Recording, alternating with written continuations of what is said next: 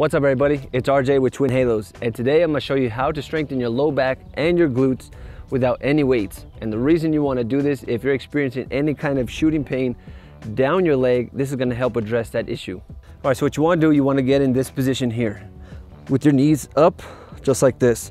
So now what you want to do is you don't want to have this arch here in your low back. So what you're going to do is squeeze your butt and your abs.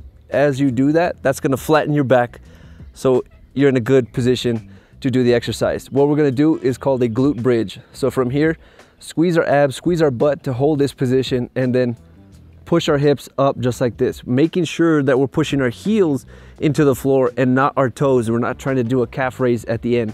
We wanna make sure we're pushing our heels up into the exercise just like this.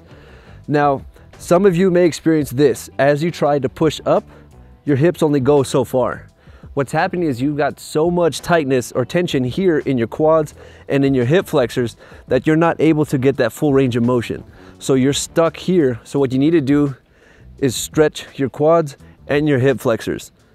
Secondly, if you can get up into this position here, and this is too easy, what you're gonna do is lift one leg out, and now you're gonna do the same thing, just like this.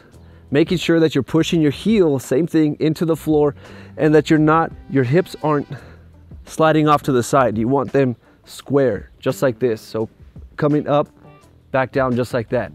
If that's still too easy, what you're gonna do is, instead of here or this, what you're gonna do is now walk your feet out. Now start here with both feet. Come up and then back down. Squeeze at the top. If that's still too easy, now lift one leg up and do it that way. That's the hardest way to do this exercise. That's also the progression. You're gonna start from here. If this is too tight, stretch quads and hip flexors. If this is too easy, one foot comes out, then do the same exercise. Still too easy, walk out. That's the progression that you're gonna need in order to strengthen your low back and your glutes with just body weight. Now, these are still useful. I've took these from when I was training rehab in a chiropractic office. These are still useful, and if you don't want to overload your body with tons of weight, this is one way to help strengthen your low back and your glutes to help get rid of sciatic pain, and as well as your low back pain if you're experiencing that. So guys, I train like a physical therapist. That's ultimately what I do. I'm a massage therapist and personal trainer.